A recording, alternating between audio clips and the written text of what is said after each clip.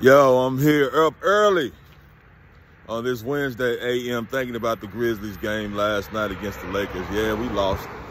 No excuses. I ain't gonna talk about the injuries and the suspension of our superstar.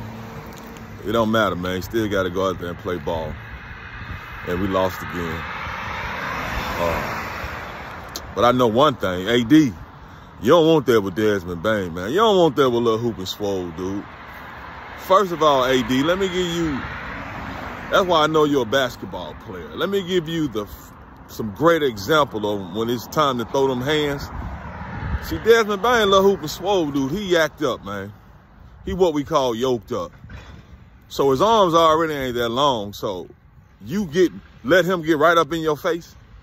See, if Desmond was really wanting to do something to you, man, quick two-piece, you would have been laid out. So, AD, think about that the next time, my man.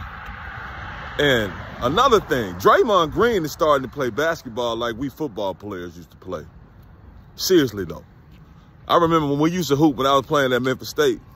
Much as I love Penny and them, Billy Smith and them, my guy Six and them, they hated to see us coming because we playing basketball like football players now. And they couldn't stop us from playing. It used to be hilarious. That's what Draymond Green doing, man. He playing like we football players used to play basketball. And the thing about it, he trying all of y'all, and ain't none of y'all doing nothing about it. Now, if it was me, I'd go and put some fine money to the side, man. One of y'all got to do great, Draymond.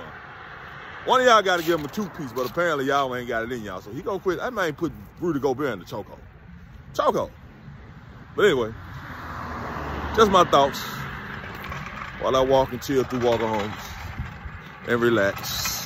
Funny.